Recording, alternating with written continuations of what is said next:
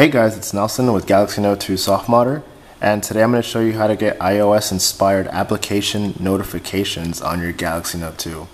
So if you guys are converters from Apple to Android, then you'll remember the notifications that appear on the right-hand corner of each application whenever you receive a notification. That doesn't happen on Samsung. Usually only happens maybe for phone and messaging, email, stuff like that, but never for like Twitter, Facebook, and all the other applications. So I'm going to show you how to add that. First thing you'll need to do is go to the Play Store. The application is called Notifier. Okay, so I'll just type in, Notifier unread account. That's the full name of it. From there, all you do is just open it up. Since I already have it installed, you guys are going to have to install it. So I'm going to open it and it'll take you to this. This is the only page really of the application. It's like a short tutorial. So step 1 says that Notifier must be enabled as an accessibility service. You can click here to do that. So you'll be taken automatically to your settings, accessibility, go to Notifier, and make sure that it's on. So, now we'll go back. And step 2 is just adding a Notifier widget to your home screen.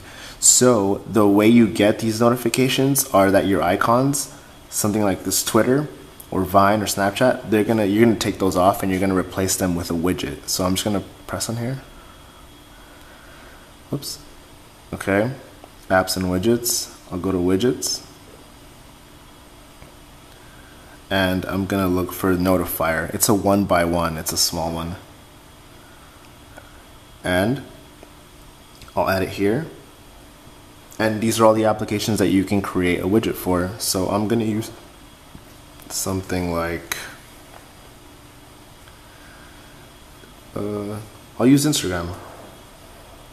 And from there you can make it larger. I would make it a 1x1 because that'd be probably the easiest thing. And from there you can also change the settings, because you can see that there's no it doesn't say Instagram under it. It's a bit larger than the other ones.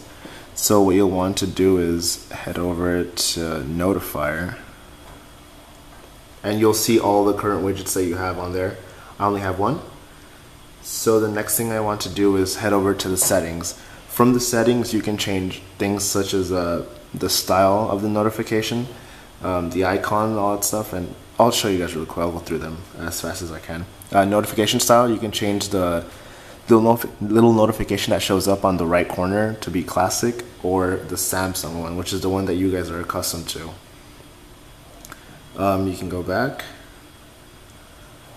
change the position of the notification anywhere you want. That just changes it around the application. If it's down here, it might show up like at the top middle. So most people are accustomed to the top right, so I think that's 5. I'll leave it there. Notification size, I kept it small. Icon size, 124. I'll just keep it at 100% now. Change the position of it vertically, because sometimes the widgets aren't aligned, so you have to change it with this. And hiding the label. You can either keep the label under that says Instagram or hide it. I'm going to keep it now. And that's it. So now I'll go back, and you'll see here it is. And I also have my stock Instagram one, which is here. So you can get rid of that. And right now I'm going to send a notification so you guys can see how it pops up really quick. Let me send one really quickly.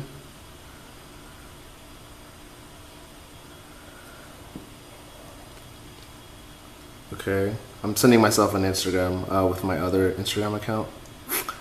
So we'll see right now. Sorry it's taking so long. Should have been ready.